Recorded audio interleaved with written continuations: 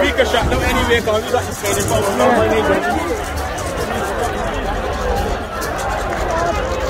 No job. No job. No job.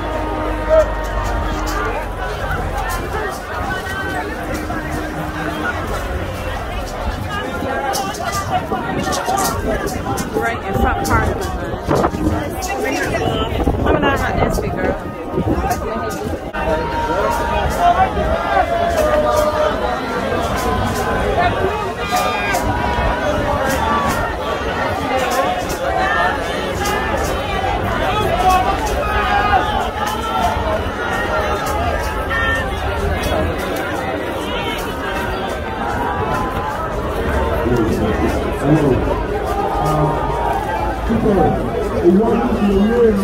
Concerned citizens against mandated and coerced vaccination want to first thank Almighty God for today's wonderful expression of love, peace and unity.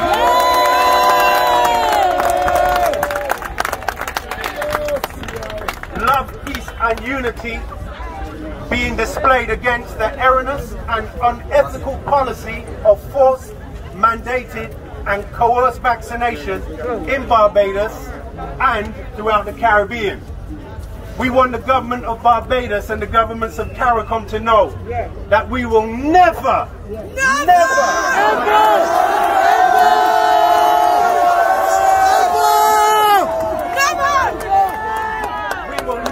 accept forced vaccination. We will fight you on this issue of mandating experimental COVID vaccination for the people of Barbados and the Caribbean.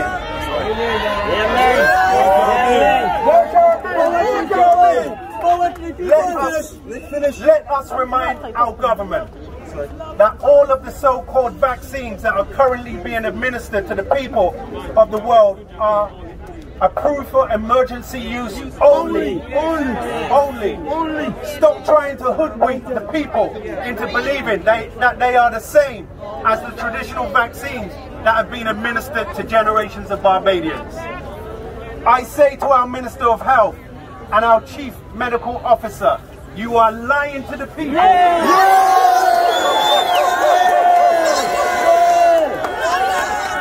You are lying to the people when you declare these experimental vaccines to be safe and effective. How can you declare them as such when you know that they have not endured the proper clinical trials to prove them as such?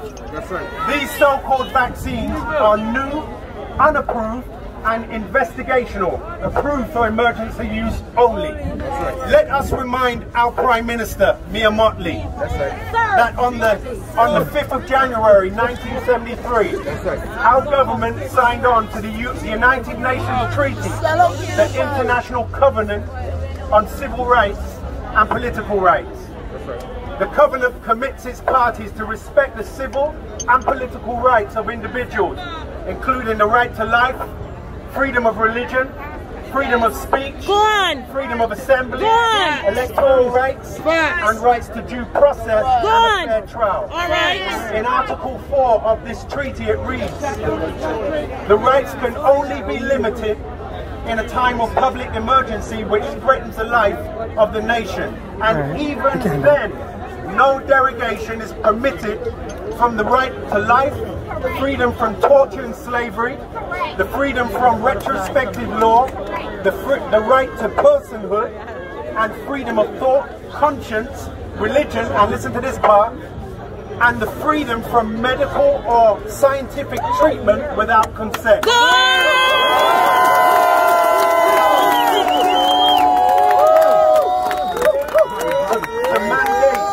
To mandate these experimental COVID vaccines would be a gross and egregious violation of this United Nations Human Rights Treaty, of which we are a signatory of.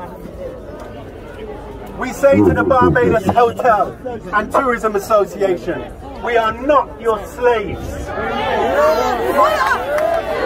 How dare you? How How dare you think that your desire for increased business activity and your power to lobby government supersedes the health and human rights of the Barbadian people? We say to you, we will not tolerate your disregard and disrespect of our unalienable human right to choose what we put into our body.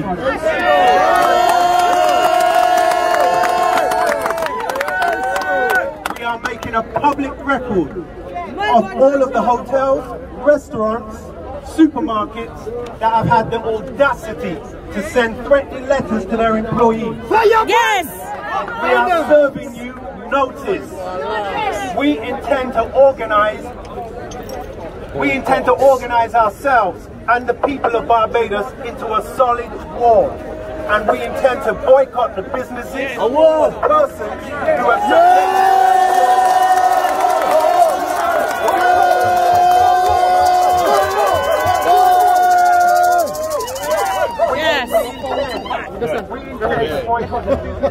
and unethical coercive tactics to incentivize vaccination. We demand you cease immediately with the threat of discrimination, unemployment, seclusion and destitution.